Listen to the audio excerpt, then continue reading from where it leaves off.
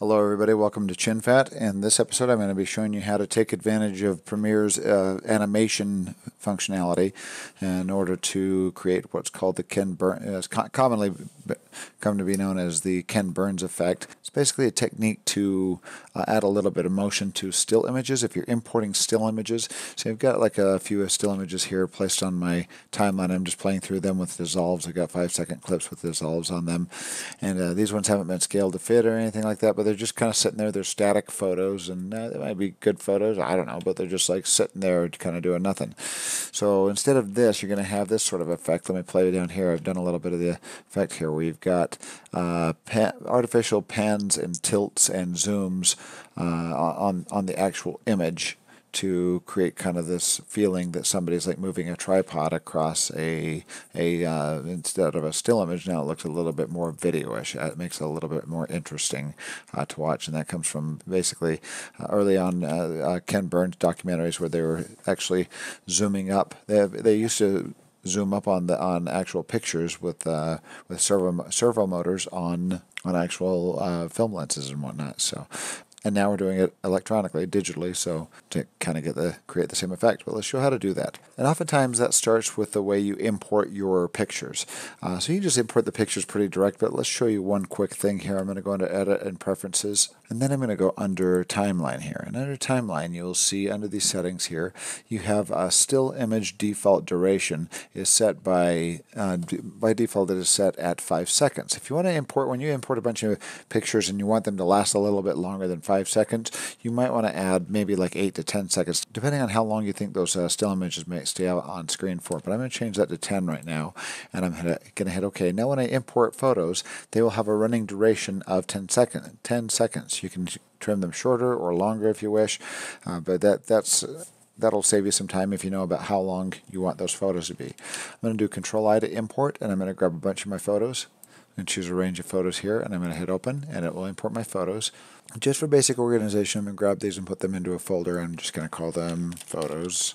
And then you can put like a date on them or whatever else you want. So, all right, so those have been imported. Now I'm going to create a sequence. You don't want to drag a photo and drop it here to create a sequence because it will base it on the photograph's resolution and aspect ratio as well. I'm going to do New Item and go to New Sequence.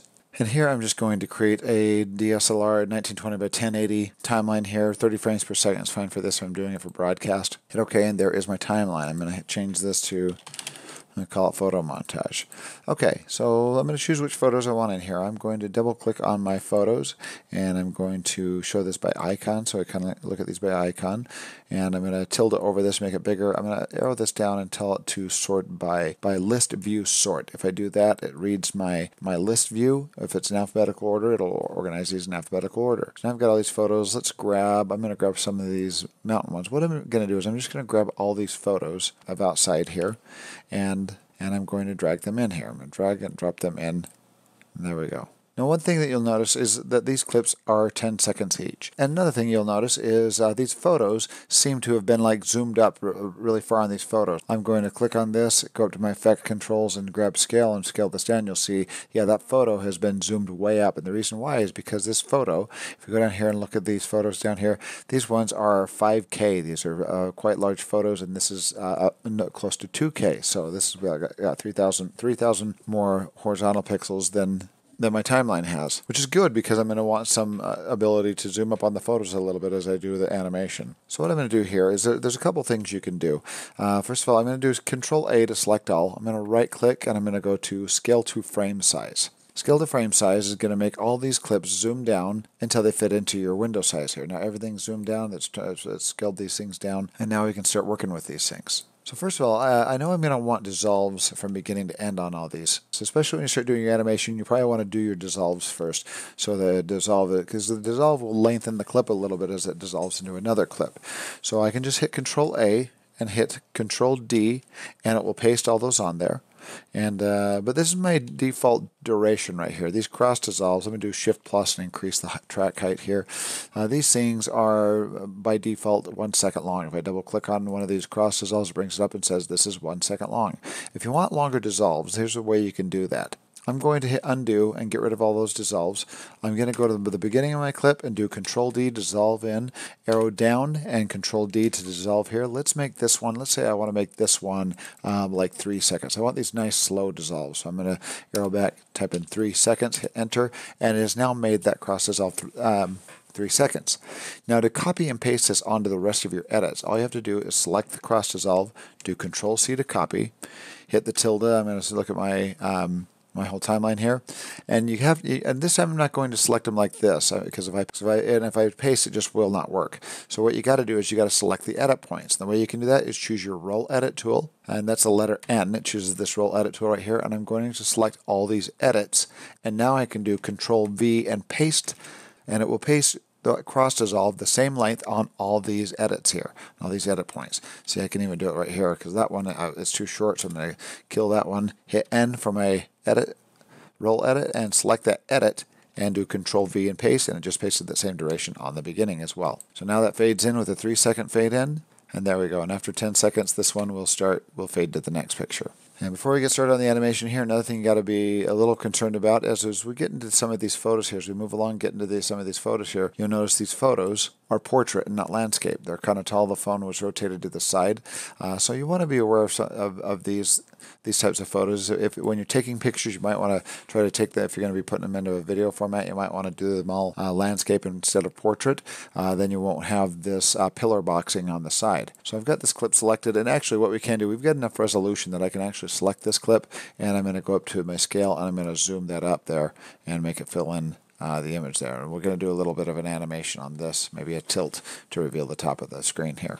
Okay, with that, let's get started here. I'm going to start doing a little bit of movement on these clips here. I'm going to select one of my clips here, and let's say maybe the beginning we want to kind of like zoom up a little bit. Or let's have it starting out a little bit closer on this guy, and as it zooms out, it reveals the wall right here. I'm going to select the clip. I'm going to zoom up a little bit, plus, and this one maybe we want a little bit longer. I'm going to hit B for my ripple tool. I'm going to grab the end to edit here and drag it to the right, and I just extended that by a couple seconds there. All right, so with this selected, I'm going to go up to my effect controls area. I'm going to make a little bit more room for my keyframes here, and I'm going to add a keyframe on, and I moved in a little bit here. I don't want the animation to start here, but I'm going to just get it past the dissolve and go turn on my position, turn on my scale, just move it a couple seconds, and I'm going to add 2 keyframes right there on position and scale. So what I want to do is go back to my beginning keyframes and say, where do I want this to start, and go to these keyframes and say, where do I want them to end. So I'm going to land on the beginning keyframes, because actually the second ones are exactly where I want them, so I'm going to leave those alone. I want it to end on wide, so these ones I want them closer up. And now I'm going to do scale here. Let's just go to about maybe 160%, and now I'm going to tilt this up just so that doesn't cut the picture off on the bottom of the frame right there, and there it goes. Now if I play through this is going to be kind of a quick move. It's a little too fast there, but I can actually grab these keyframes and I can spread them out a little bit to make this last longer. And I'm going to grab this to the beginning, drop that right at the beginning right there, and I'm going to grab these 2 keyframes and say temporal interpolation, ease in. It'll ease into both the position and the scale. Let's watch through that, see how it goes.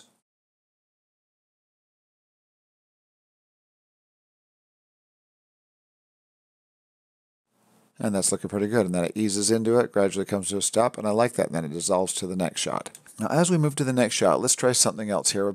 And by the way, right here, as I said, we've got this clip selected. You'll notice this gets a little darker gray right here. This is where the edit actually is, but the dissolve actually extends this clip by this much time over into this area right there. And once again, if you want these animations to happen faster, you can drag the keyframes closer together, and now it will play back a lot. Now it will do the move a lot faster. And see, I actually kind of like that speed a little bit more there as it stops. So what I could do is grab my ripple edit and grab this, drag it to the right, and then it'll end the animation, and then we'll do the dissolve. Okay, so let's do it on this thing here. Let's do a zoom on this one here. So I'm going to just hit scale and add a keyframe right there, and we've got 2 keyframes. I'm going to go to the beginning. I'm going to zoom this up a little bit, maybe right there, and now it's going to go from here to there. It's kind of a fast move, so what I can do is just grab this, and I'm going to add it and drag it all the way to the end of the dissolve there.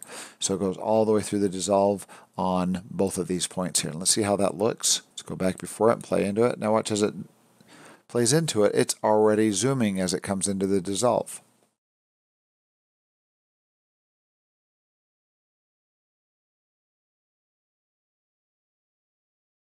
And there you go, and I like that. Okay, as we move on down the line here, here's one that was a panoramic shot. Some panoramic shots work really, really well with the Ken Burns effect. What I'm going to do is select the clip, and I'm going to set my zoom first. I'm going to just zoom this up till it takes up the top to the bottom frame. It doesn't have any of those letterboxes on it there, and now that they're gone. And now I'm going to zoom up a bit. I'm going to move up here. I'm going to set two position keyframes here, and I'm going to go to the beginning and say, where do I want this to start? I'm going to move this over here a little bit, and where do I want this to end? Maybe a little bit over to the right there. So now as it plays through, that's a pretty quick pan there. So once again, we can take these out to the extremes, drag them across, and play into it. And there we go. That panorama looks nice. We got a nice steady pan going across it. And let's do the same to this clip right here. We'll do a tilt. We'll do a tilt from the top to this person down at the bottom. And let's do it a little bit faster here. So what I'm going to do, like, it's kind of like a whip. It'll be kind of like a whip tilt really quick. It'll kind of tilt down quickly. Let's see how that looks. So I'm going to, first of all, scale it so it fits, so it doesn't pillar box on the side. And the pillar box are those black bars you have on the side. And that's the scale that fits it perfectly there. So I'm going to grab my vertical position, and I'm going to drag this down so we're looking at the top here. And I'm going to leave that on there for a second. I'm going to need some space on this clip. I'm going to hit B for my ripple tool and ripple this out a little bit, so I've got a lot of space to play with, because I want it to fade into that clip there. So I want it to fade into this shot here. And once it's faded in, then I want it to perform the move. So right about there, now I want it to start the move. So let's do position. And I'm going to play into this a little bit, and I'm going to, and if I don't have to add a keyframe, if you just start moving, because this one's already been set, so as I start moving, look what it does. It automatically sets a keyframe for you. I'm going to grab this and just drag it down until I get to the person at the bottom. And there we go. There's the person at the bottom. So this is going to go pretty quick. Watch this. Zips down pretty quick. Down to the person. Looks a little artificial, so I'm going to spread out that timing a little bit. Maybe about right there. And I'm going to, what I want to do is ease out of this keyframe. I'm going to go temporal interpolation and ease out of it. And then we're going to go into this one and ease in. So it kind of slows up and comes to a stop on temporal interpolation, ease in. Let's see how that looks. So it does the dissolve. And it gradually moves into it. That looks nice. Looks like somebody's operating a tripod there. And it tilts down the spire to reveal the person, and look how it slows down as it comes to an end there. Nice and smooth. Now I can cut off the rest of this just by hitting the letter W. It cuts off everything to the right. Let's go Shift 3 to jump to my timeline. Hit W, cleans up the rest of that. So now after it finishes the move, it starts to dissolve.